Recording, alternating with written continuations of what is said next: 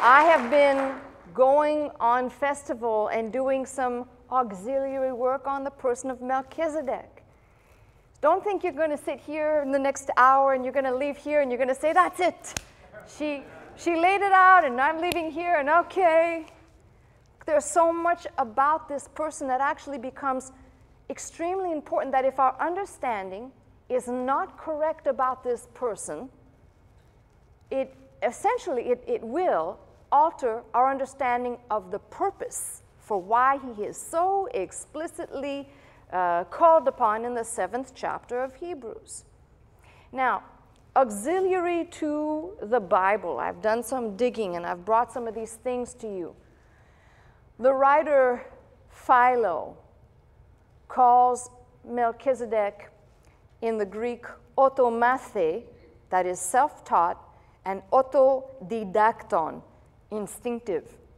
These are interesting observations from a very early writer who a lot of people didn't give too much credibility to because he had a tendency to use a lot of allegorical methods in interpretation.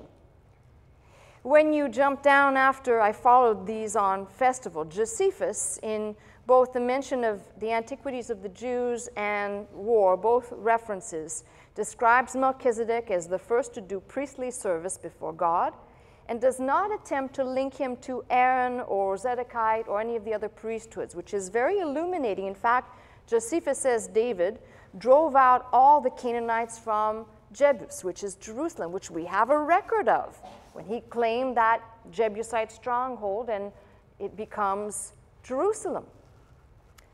In the Qumran documents that I've been talking about, specifically the Genesis Apocryphon, we saw a great parallel between the Genesis account of our English Bible that takes us back to the Hebrew Masoretic text and the Greek 2nd, 3rd century version of the Hebrew scriptures put into Greek called the Septuagint.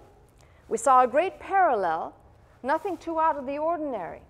Now I'm just putting this in the pot, what I'm going to say, and you'll have to tune in on festival to hear me talk about it because I don't want to use up the time here. But as much as what is called the Genesis Apocryphon is very much in tune with the book of Genesis and the Chronicles we have, there's another scroll out of Qumran that is not. And much of the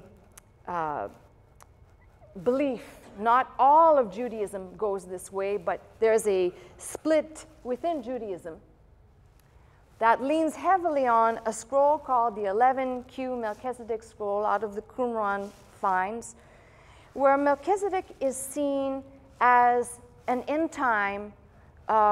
He is essentially in the year of, in the Day of Atonement, the year of Jubilees, he is the eschatological figure in the temple, and some have equated him with Michael the Archangel. He's seen fighting the forces of Belial. It's kind of out there, right? I'm just telling you. We'll talk about that on festival. It's a much better form to do that. And you and I may better understand what happened within Judaism, why there was a kind of split, a branching off within the rabbis and their understanding based on an interpretation of Psalm 110, that if we chose to discard the New Testament, we only had the Old Testament, we may come to certain conclusions that would not be equal with the New Testament. And this is a lot of what happened in the fact that the body of the writing of the New Testament, of course, rejected by the Hebrew scholars, Jewish scholars. Therefore, certain conclusions were made about these other writings. So we'll discuss those on festival. They're very fascinating. But probably it is once we get into the 2nd century BC, and I'm referencing just to show you in passing how we who have knowledge of Jesus Christ, our Lord and Savior, and we have knowledge from the New Testament, and we understand that things that were placed in the Old Testament as prototypes, as shadows, are concretionized, are made solid by Christ taking up a tent of human flesh, Emmanuel, one with us, to redeem us, becoming our kinsman redeemer. But in the 2nd century BC, out of some of the writings that are outside of the Bible, you've got a very interesting picture, and I'll just read you that not all of the things that you find outside in the extra biblical or in the apocryphal writing are nutty. They're not all crazy. I mean, some of them are, whoo, they're really out there, I have to confess.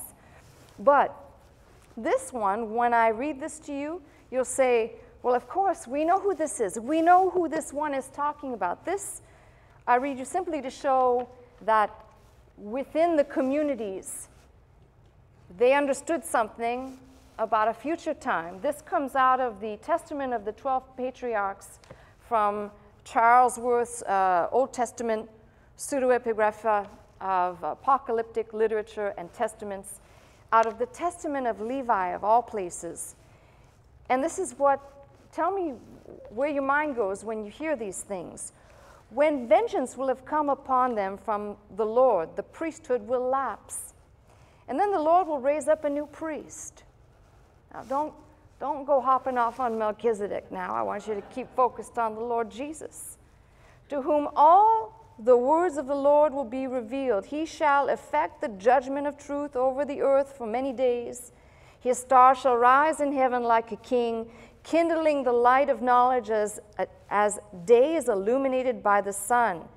He shall be extolled by the whole inhabited world. Who could that be? All right. But 2nd century BC, Christ, well, depending on whose calendar you're looking at, Christ had not yet been born. It's always that's another anomaly for us. Another day we'll talk about that. Too many subjects, too little time. All right. So let me read on. This one will shine forth like the sun in the earth. He shall take away all darkness from under heaven, and there shall be peace in all the earth. The heaven shall greatly rejoice in his days, and the earth shall be glad. The clouds shall be filled with joy, and the knowledge of the Lord will be poured out on the earth like the water of the seas. And the angels of glory of the Lord's presence will be made glad by him. The heavens will be opened, and from the temple of glory sanctification will come upon him with a fatherly voice as from Abraham to Isaac, and the glory of the Most High shall burst forth upon him. And it just goes on, but it's all talking about Christ. And you read that and you say, well, of course, we have a full record here of that, of course. But to those who were writing and reading in this day, Christ had not yet come. So it's very clear what can happen if someone would ignore the New Testament writing and simply take off on a misinterpretation of either Genesis or Psalms 110. We could end up with some huge problems. That's why I started my message last week by talking about heresy, because inevitably heresy presupposes that there's something to depart from. You can't have heresy really in truth without having a departure from something that at the beginning began a certain way. And without that, somebody said, well, can a person who is an atheist, can that be considered a heresy? And the answer is no, not really, because they have completely turned away from God. They've just completely departed. Heresy is just like a little bit out of focus, just a little bit. And isn't that what Satan has been really quite good at? If you go back in the mystery religions in the Bible, the beginning with Nimrod and Babylon, you find it's just slightly off. And we see the difference between these false gods and the true God, Elohim, Yahweh, Jehovah, being revealed. So this is a background. This is some background information to why we should keep looking at this person and to ultimately find out, as I've said, the purpose of the writer of Hebrews, including Melchizedek. Now, we're not done, but what's very interesting is that by the middle, called about 150, 160 AD, a man by the name of Justin Martyr. Sorry, young folks, it's not Justin Bieber, it's Justin Martyr. That was funny. All right. Introduced Melchizedek for polemical purposes. to begin trying to show an understanding of how this person, Melchizedek, was a prototype, which this is what I've been referring to. So, what we have, let's first begin in Hebrews. And we'll be in Hebrews 7 for just a little bit, and then we're going to go somewhere else. What we have, as I said, this is somewhat of an introduction in many ways to the 7th chapter. We've had Melchizedek introduced to us several times and then pulled back. If you think about it, back there, just before the writer of Hebrews gave a warning to the people, he says, I've got many things to say, but you're hard of hearing. You've become dull of hearing. So we'll come back to that. But he starts and introduces the person, then pulls away. It's as if he has a word of exhortation, and then he returns back to the person of Melchizedek. For this Melchizedek, king of Salem, chapter 7, priest of the Most High God. Now, if you weren't here last week, linguistically, I showed you through the lesson, linguistically, how Melchizedek could not be Christ. And if you weren't here, you should definitely watch the network. It'll replay at some point. That's extremely important. When you make a statement about something, specifically concerning the Bible, you've got to be able to back it up. There's no independent interpretation or things of that nature. You must back up and support what you're saying for it to be good, sound doctrine. So, on the heels of that, this Melchizedek, king of Salem, priest of the Most High God, who met Abraham returning from the slaughter of the kings and blessed him, to whom also Abraham gave a 10th part of all, first being by interpretation king of righteousness, and after that also king of Salem, which is king of peace, without father, without mother, without descent, neither having beginning of days nor end of life, but made like unto the Son of God, abideth a priest continually. Oh boy, we have lots to do there. Lots. All right. Now, some of you, most of you know, my specialty is language and digging. I coined myself the archaeologist of language and digging into the Bible. And I like that because you dig and you dig and you dig until there's clarity that must come from something. And here, there is great clarity. I'll come back to these verses we just touched on. Now, consider how great this man, and you see was is in italics, that's added by your King James translators, unto whom even the patriarch Abraham gave the 10th of the spoils. And verily they that are of the sons of Levi, who receive the office of the priesthood, have a commandment to take tithes of the people according to the law, that is, of their brethren, though they come out of the loins of Abraham. But he whose descendant is not counted from them received tithes of Abraham, and blessed him that had the promises. And without all contradiction, the less is blessed of the better. And here men that die receive tithes, but there we have more italics. He receiveth them, of whom it is witnessed that he liveth. So blame the translators a little bit for the difficulty. And as I may say so, Levi also, who receiveth tithes, paid tithes in Abraham, for he was yet in the loins of his father when Melchizedek met him. If therefore perfection were by the Levitical priesthood, for under it the people received the law, what further need was there of another priest that another priest should arise after the order of Melchizedek, and not be called after the order of Aaron? For the priesthood being changed, there is made of necessity a change also of the law. Let me stop there. So there's a lot to digest. First, let me say this. It seems like people sometimes will read this passage and they read it with funny eyes. They put on a special set of blurry glasses to read this section right here. So let's talk about the without father, without mother, without descent, having neither beginning of days nor end of life, but made like. And remember last week we taught about the like, that is with the Greek iota. which means not the same, but similar. Remember that? Okay. So this has been the controversy of the ages. And I'm not really wanting to camp on this because I actually have, none of this is part of my message, by the way. Sorry, it's true though.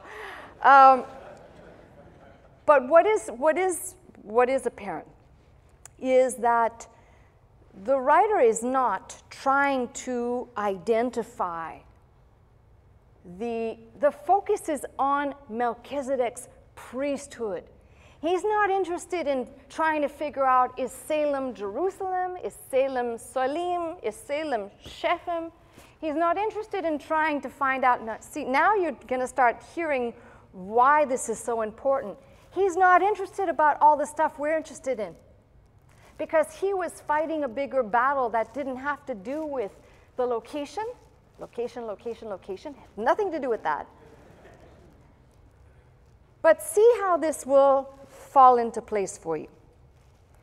Melchizedek just appears on the scene in the book of Genesis, and we'll go there shortly. Don't turn there just yet. We'll go there shortly. But he just appears, and he disappears just as quickly. Now, even my late husband, he preached that he believed Melchizedek was Shem. And I'm not going to even make that statement. I'm not going to go there. I can tell you, so you can walk out of here going, you know who he's not. He is not, Melchizedek is not Christ. Melchizedek is not an angel. And unlike Heraclius of the 2nd century or so, who said that Melchizedek was the Holy Spirit, he is not the Holy Spirit. So now you're really confronted with a couple of things you have to deal with. Now, when you dig in the Bible, you end up sometimes asking more questions, and those questions you have to come back at a later time to answer them because you want to keep focused on what you're talking about. So stay with me, because I'm going to say something, and I'm not going to answer the question that I'm going to introduce. I'm just going to leave it hanging there. You ready? So, follow the thinking. Uh-oh. Once you put it in writing, you seal your fate. So we just read, let's call Abraham Abe. We just read that Abraham paid tithes to Melchizedek. And it says that Levi was yet in the loins of Abraham. That makes perfect sense because the writer's looking at it from a genealogical perspective. Levi has not yet been born, but if you follow the line through Isaac, through Jacob, Levi will be born, and out of Levi comes the whole family, and so on and so forth, and the birds and the bees. All right. So what's happening here is very interesting. Sometimes you have to apply a little logic. If, indulge me for a minute, we're going to do something that's kind of fanciful. If Melchizedek is Shem, then that means that Abraham paid tithes to Shem. What's the big deal? What's so special about that? That's his relative. That's so many generations removed. And the only thing that is quite anomalous is the fact that he lived for so long. In fact, if you do the math, you have Shem and Noah living into Abram's time. So you might say, well, you have to follow this logic, otherwise you're going to miss the point here. So if this is true, one could make the case and go the other way and say, well, although Jesus did not come out of Levi but came out of another tribe, you could equally make the case to say that somewhere down the pipeline here, pardon the pun, out of Judah will come Jesus. And therefore, you could use that same logic and say, well, because this goes this way and goes down and out of Judah comes Jesus, that we have the same thing. And that's not the point that the writer was trying to make. And the point I'm trying to make is that this person here, it's a lot more logical if you just focus on the fact that some people will get very excited and say, well, of course, it makes sense. So here comes the million-dollar question. Oh boy, I told you I was going to ask you a question, then I was going to leave it out there to dangle, right? I warned you. Don't say I didn't warn you. Now, the logical person would say, well, if you read your Bible, you sure well know that there was a flood. And Noah and Mrs. Noah got into the ark with their sons and their wives, and 2 of every kind, clean and unclean, and into the ark they went. And here's the big question, which I won't answer today. If the flood was global, whoever this person is, or is a descendant of Noah, if the flood was global. And if the flood was local, this is an independent thought. Somebody, we don't know who this person is. He appears and disappears. Now, I told you I wasn't going to answer the question. I told you I was going to introduce something which is very thought-provoking, because most people read and they think believe me, if you went into my library, I've got sections. I've got the section on where the flood is absolutely, unequivocally global, and over here are the people that propagate that it was only local. And I told you I wasn't going to answer the question. But the idea is to provoke some thought. If you're going to go down that pathway, it's almost to jar you out of the, oh, of course, I'm here to read everything like this, and I go like this, and I go,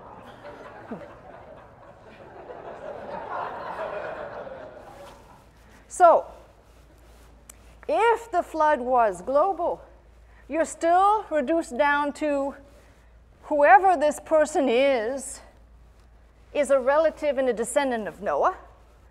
And if the flood was not global but local, then you have another thing to ponder.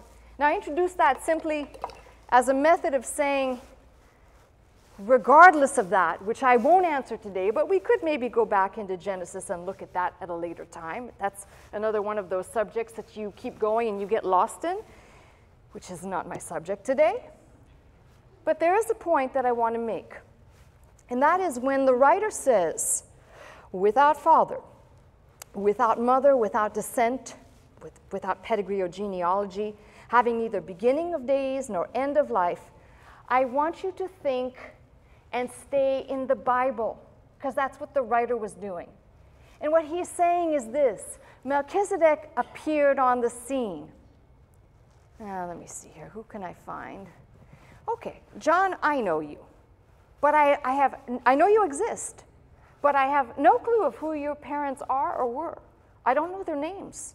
Only the fact that maybe you could be, your last name H, you could be from an H descendant, and that's all I know. But I don't know anything else.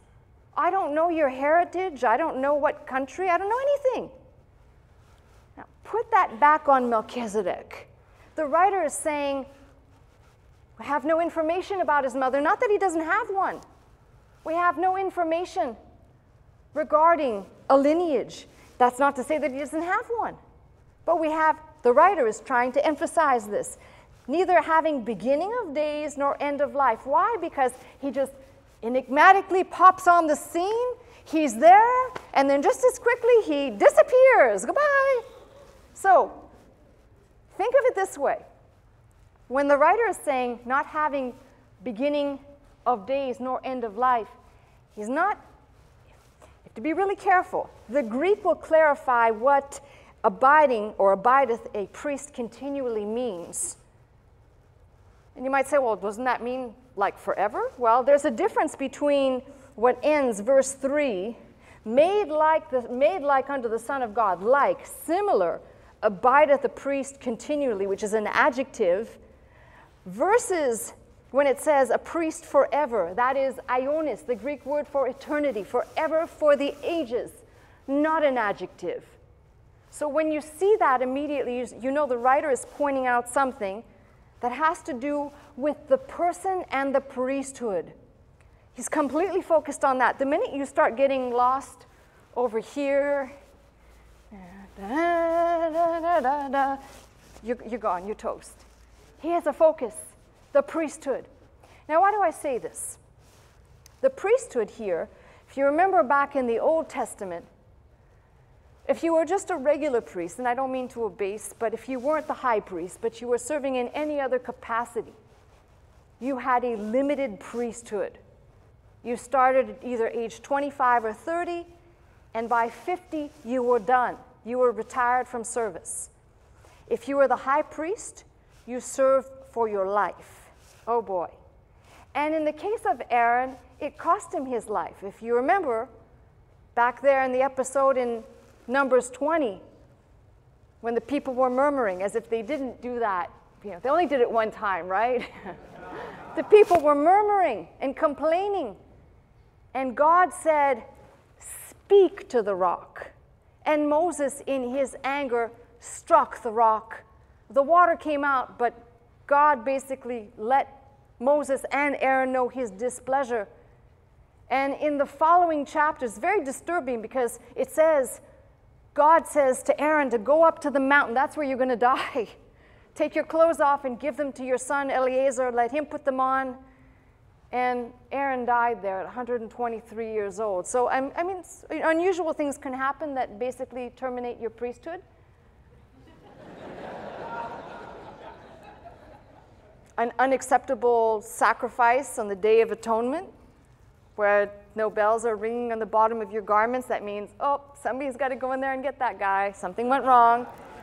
But the point I'm making is that what is being depicted here is a concept.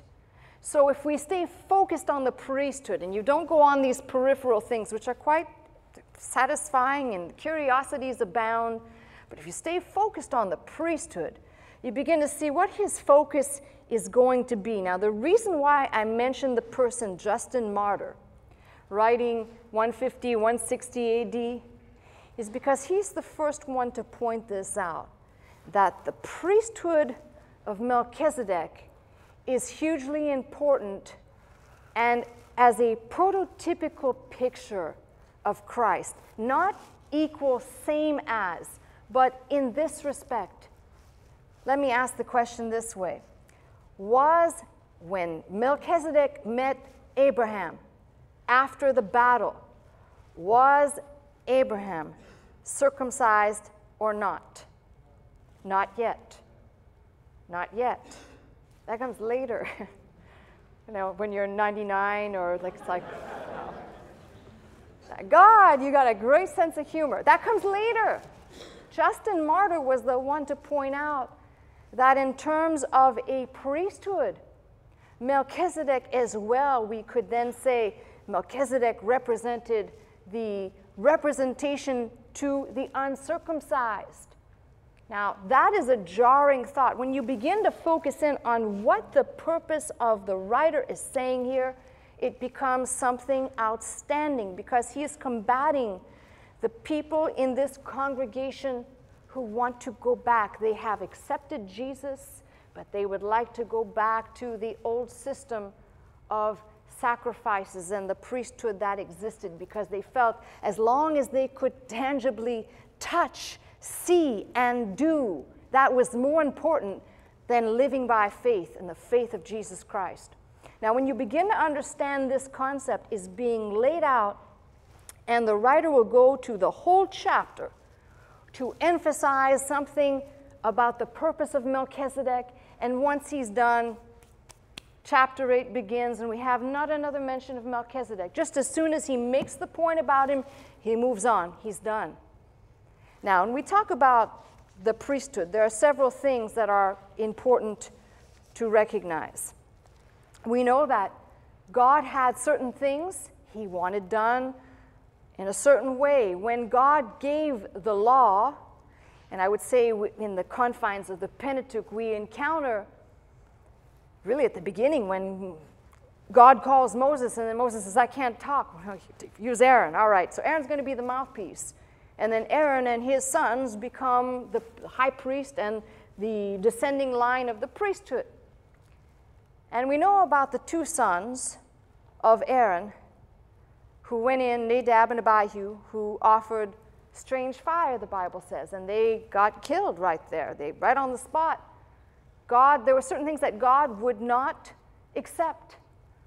That strange fire, whatever that was unacceptable. So there are certain things we know about the priesthood, the age of service. This is why when the writer says, neither having beginning of days nor end of life, he's talking about his priesthood. You may say, well, doesn't this sound like he's eternal? Well, we're going to find out the reason why one should not hypothesize too much on that is because the writer has gone to great trouble to tell us about the eternal person and the eternal priesthood of Christ. Now, do you really think if he's trying to make an argument like a lawyer in a courtroom to try and tell you about the supremacy and the effectiveness of Christ, do you think he's going to go back now and put something on par with it?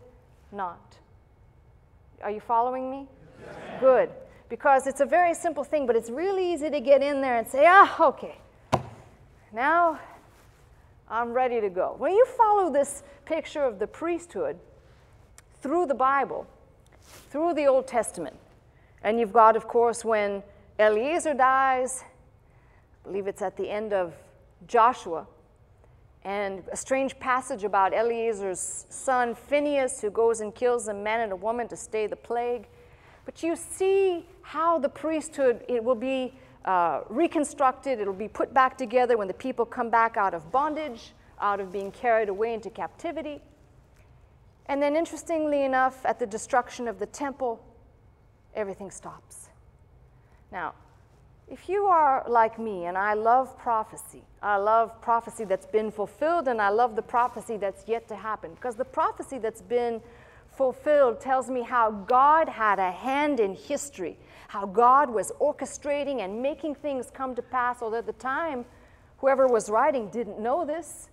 I don't think they knew about it, but then you look back and you say, this is God's faithfulness. So what's interesting is God established a new and living way in the person of Jesus Christ. And the writer will go on to tell us how the blood of bulls and goats would never be enough, how the law was not capable of perfecting anything. Now, a lot of people like to talk about the law and the law of God and the law of God, but Paul says it best, all that the law could do, specifically in Galatians, he talks about this. The law could only show you death. It could only show you the impossibility. It could only show you what God knew was not capable, was not a possibility on the part of man that would take the coming of Christ. And if you read on in Galatians, it talks about the law falling on him. It is as though if Paul understood the one side of this, whoever's writing this understood the other side, which is the law made nothing perfect. Nothing could be completed or perfected by it. So this priesthood then is broken down by the writer. Now let's take a look at something insightful. In chapter 7, we've got a few things before I leave here, because I'm going to take you somewhere else. I told you none of this is my message. Oh boy. There's a breakdown, and that is from approximately verses 1 through 10 in the 7th chapter. The focus is on Melchisedec, and there's even a small chiasmus in there, which I may talk about. Then verses 11 through 19, the focus will turn on the Levitical priesthood, with the emphasis there. And ultimately, culminating in verses 26 through 28, the focus is completely on Christ and the efficacy of our great high priest, Jesus Christ. Now, when you hear those words, our great high priest, the writer's already mentioned it many times. Many, many, many times over. In fact, that's the unusual thing about this book, is this is the only place in the New Testament where Christ is referred to as a high priest. But if you think about it, he fulfilled all the types and shadows. The Day of Atonement, representing what the work that the priest did in that Holy of Holies, is typified and brought to its fullness in Christ. So of course he's our high priest. Of course all of this makes sense. So what's the focus? The focus right now for us today is going to be something about Melchizedek's appearance. All this was background and not my message. I know you're going, wow. But here is the focus I want us to see, which will help me a lot, because I have, over the years, I've tried to point something out, but this makes it abundantly clear. So if you, in your own time, go through the 7th chapter, probably till about verse 9 or so, you'll find the repeated word tenth and tithes and tenth, as if the writer, as a subheading, is making a point about something. Now, if you want to know what that point is, turn with me to Genesis 14. Now let's take a look at this. We know that Abram is returning from the battle, the slaughter of the kings, Genesis 14. And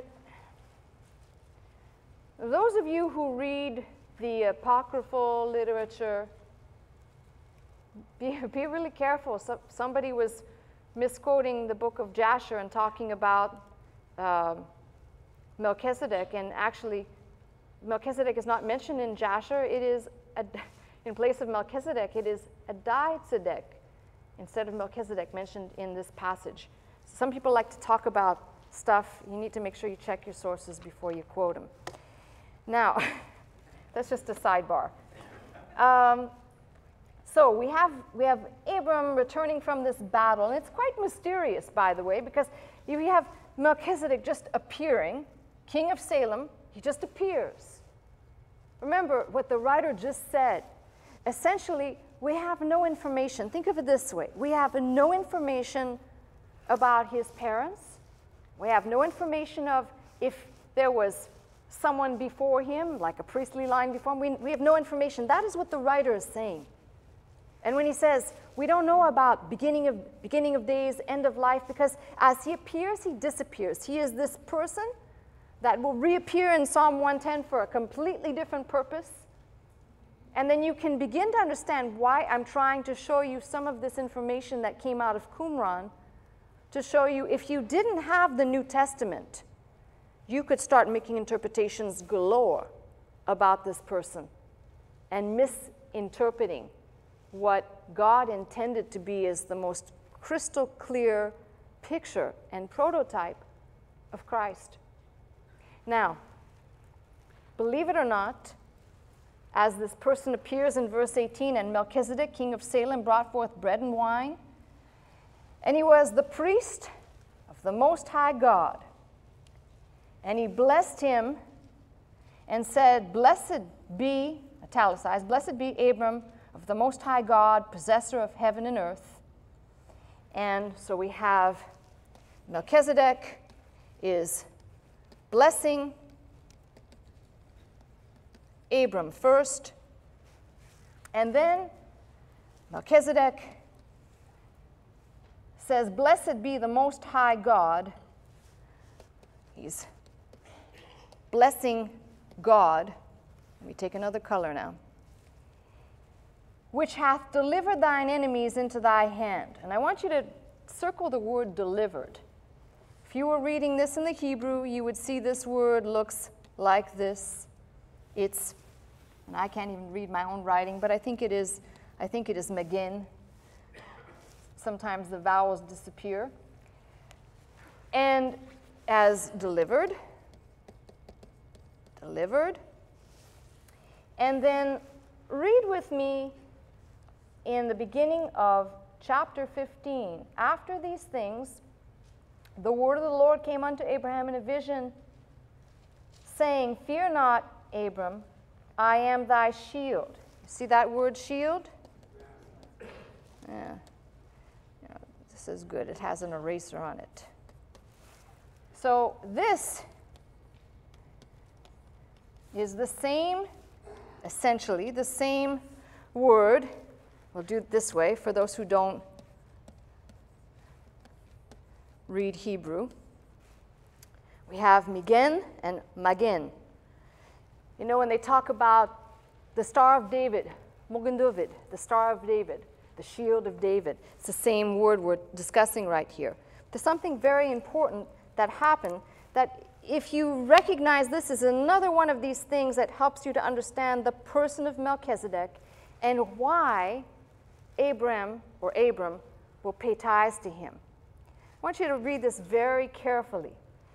So, Melchizedek says, "Blessed be the Most High God, which hath delivered thine enemies into thy hand."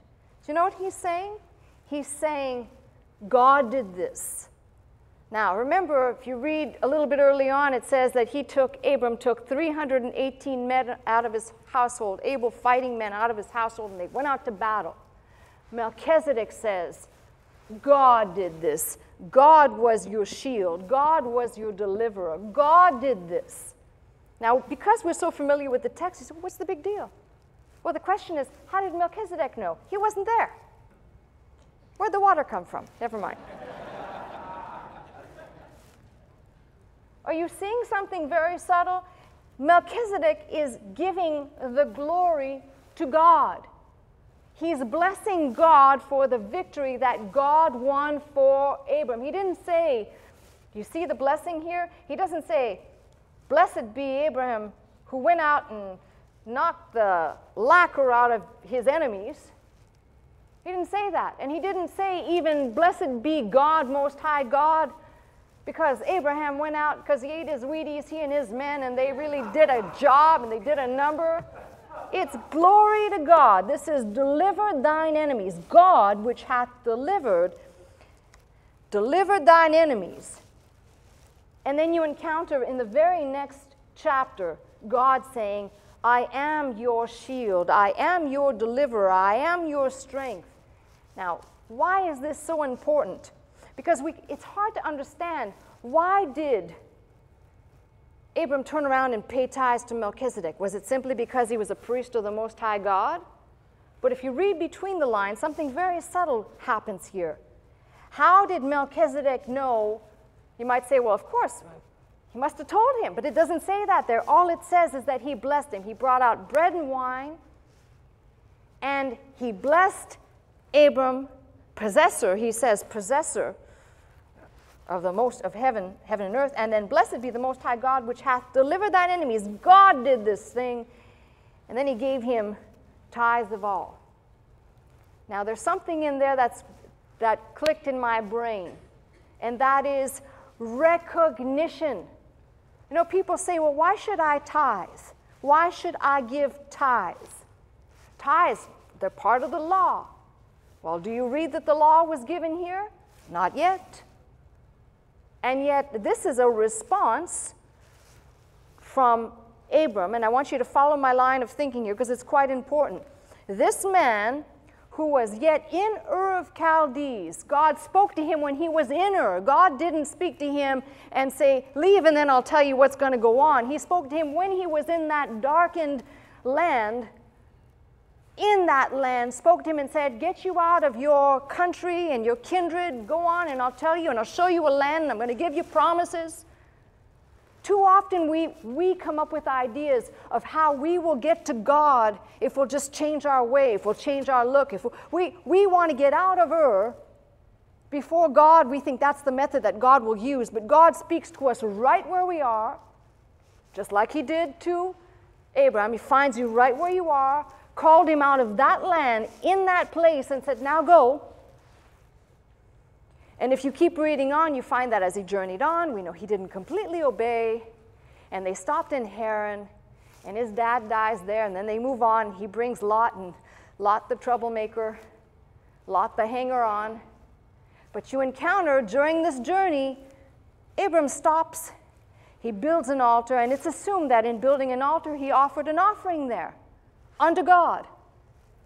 And then he journeys on, and then there's some other issues. There's a famine. They travel down to Egypt. Oops, wrong way. They turn back around. They go back to the place of the altar, and I'm assuming that when they got back to the place of the altar, they probably offered another offering. So it's not, I want you to catch the picture of something. It's not as though, what's happening here is the first time, not just the mention of a priest or a high priest. I even have to go back beyond Abram to make this point.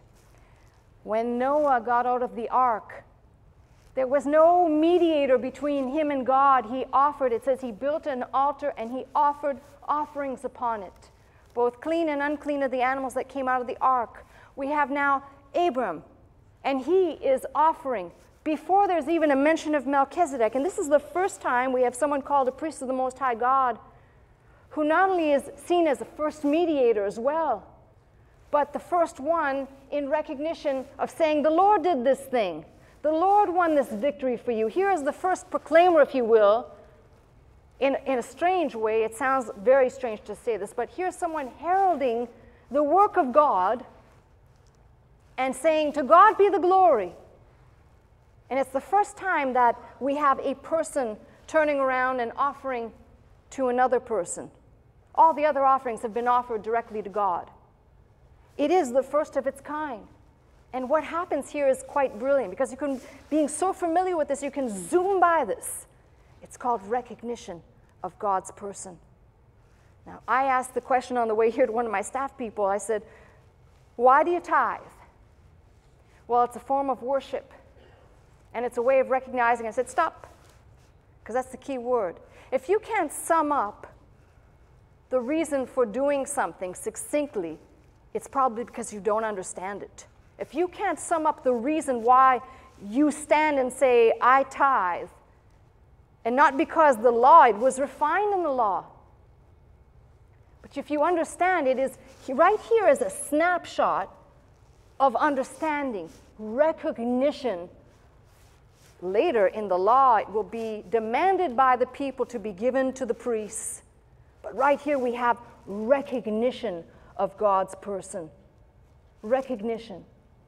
Now, he pays him tithe, and many people have argued and said, well, the language, if you read people who do not speak Hebrew, who do not read Hebrew, saying what the Hebrew says. How many of you are studying Hebrew with me? That's enough of you to know that I know what the Hebrew says, and it's very clear that it's not Melchizedek that paid tithes to Abram, but Abraham paid tithes to Melchizedek. Recognition of God's person. If that's not enough, the anomaly of all this, and it's anomalous, because later on in Genesis we'll have Jacob by himself with that pillar, and he'll vow a vow to God, and he'll vow to give a tenth to God, and there's nobody around. There's no person. And if you really want to get the picture that this concept was understood, even Joseph, when he was in Egypt, when he became ruler essentially over all of Egypt, having interpreted Pharaoh's dream, telling Pharaoh that there would be famine to come, there would be years of plenty and years of famine, Joseph imposes a tax, 20%, on the prosperity, and then subsequently when the famine hits. I'm telling you, this is not just like, oh, well, these were good business people. There was a concept right there. If you read carefully, he made sure that that 20% was paid to Pharaoh. Now, you say, well, that's not a tithe. Well, neither is a tithe a tithe. The beginning of understanding why somebody should say, why should I tithe, is found right here in Genesis. Genesis is a book of beginnings. Genesis is the book to the key of understanding, the beginning of sin, the beginning of prophetic word given by God, the beginning of hope, the beginning of many things. And right here we have the beginning of understanding of why a person should understand this passage as crucial and key to understanding why they should. Well, you should have told us you were doing a giving message. Of course not. Although I did say that in my opening comments earlier, but you probably weren't listening. Now let me just put this like this, and this is obviously to be continued, because I said this is not a subject you can just walk out of here and say, oh, okay, I got all the answers. But the one thing I want you to see is how unique this person is on the pages of this book, that he appears. And as I said, the writer of Hebrews is not interested about the location. He's really not interested about anything else except principles that are being shadowed, the substance of which he will then go on to describe. This is the way God has, his whole book is like this. When Moses was about to build a house for God. God gave the pattern. The book of Hebrews records it, but it's right there in Exodus. See to it that you build it exactly to the pattern. Exactly. Why? Because it was a shadow, and everything in that tabernacle represented something of God. Minus perhaps the table of showbread, mind you, but even that has its own type in Scripture. God was very precise. He wasn't playing tiddlywinks and horseshoes and close is good enough. Make it exactly like this. Why? Because it represents something. And the shadow is this, but the substance is much greater. But see to it you make it exactly like this. Here we have another prototype of these. God was using this person in the person of Melchizedek. That's why I highlighted this last week. The iota, like, similar, not same, to show something. So we have here priesthood or high priesthood serving God, the priesthood of, of the uncircumcised. That's representing a priesthood that will later be bust open by Paul saying the wall of partition was torn down. There is no more a separation, a wall of separation between Jew and Gentile. That wall of partition torn down by Jesus Christ. And here we have another one of these pictures. So not only just in terms of a type and a prototype, but also when people say, well, why should I tithe? Take a good look at what happens, recognition. Although we don't have the exact details, we have a recognition. Did he give him tithes because he said, you know, Melchizedek, you're pretty deserving. You seem like a nice man. You look very trustworthy. I think I can trust you with my tithes, but I want to make sure that I get credit for it somewhere, and I want to know where it's going. You ever notice that these are all these strange things, that the behavior, and that's why I called it baggage, that people bring into the church. They're so concerned about these peripheral matters. The main thing is that you are right with God. I can't make you right. Only God can do that by His Spirit, by you staying in the Word, by you faithing in the operation of faith. My late husband used to say this, and I'm now wondering how many people really believe this. He used to say, if you are exposed to God's Word, look out, it's going to change you. I'm wondering how many people really actually have taken that and said, not, I'm going to be changed, but it is like radioactive material. You cannot see the change happening, but it is happening. It's occurring inside. And every day, more and more of the person of Christ is coming through, and less of my sin-filled, sin-stained person that would like to be the flesh working itself out and displaying itself, but this is the thing right here. So when I look at this, I see a prototype. I see the ability, if the mind will latch onto this, of recognition. The first place when people talk about giving and understanding about giving, recognition of God's presence and of God's person. Well, why else should I tithe? Well, I can give you many other reasons. You have enough time? You have more time? I'll give you plenty more reasons. You know, people are, I think sometimes when you get on this subject, and now I'm off on giving, so God forgive me, but when you get on this subject, people seem to take some, as I said, they put some strange glasses on. What does Psalm 24:1 say? The earth is the Lord and the fullness thereof. The earth is the Lord's. Oh, that's right. He did create it all, didn't he? But he didn't make me. That must be the attitude then, because then you walk around saying, well, I'm not giving. I don't want to give anything. The earth is the Lord's.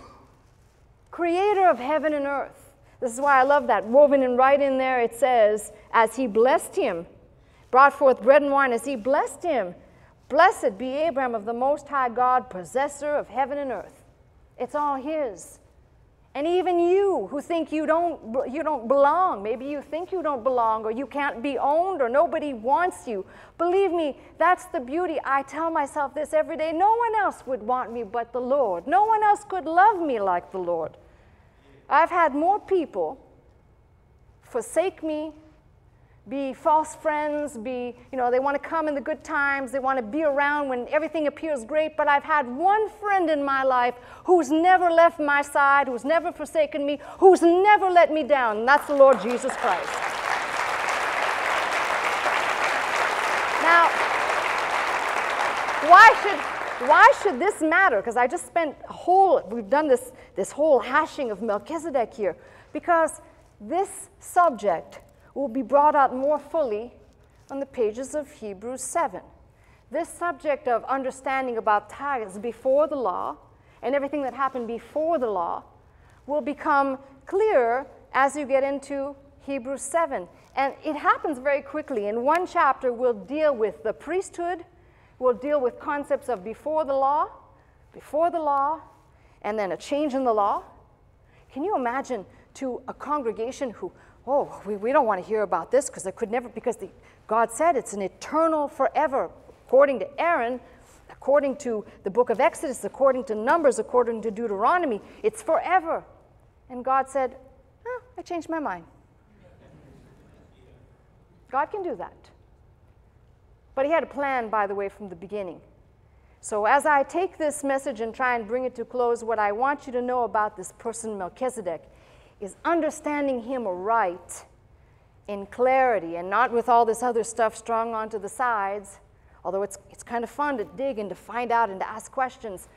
Keep focused on the priesthood and the person, and when we uncover the fullest purpose of his use, it makes it abundantly clear. Like many of those people who want to come into the church and they say, boy, I really like your teaching ministry, but I sure wish it was a lot more spiritual. You know, if you had some symbols and some, things like that. And this is exactly what the book of Hebrews is railing against. If we understand what the life of faith is, Christ is formed in your heart by faith. Christ lives in you. Christ in you, the hope of glory, not signs and stained glass windows. Those are great. We have a stained glass window here in this building. That's wonderful. But that's not what it's about. That's all going to rot one day. And the most important thing is when you stand before him, understanding what you have faithed in while you were here. Now, that's my responsibility, to open up the Word and make it more clear so that you can crystallize and say, well, this is the beginning of understanding. Right here today, this is the beginning of understanding. Recognition of God's purpose made Abram pay tithes to Melchizedek. Now, we're not done on the subject. I hope we can come back and discuss this again and probe it even further through the book of Hebrews, because we've got so many more things to talk about. But right now, for today, that is my message.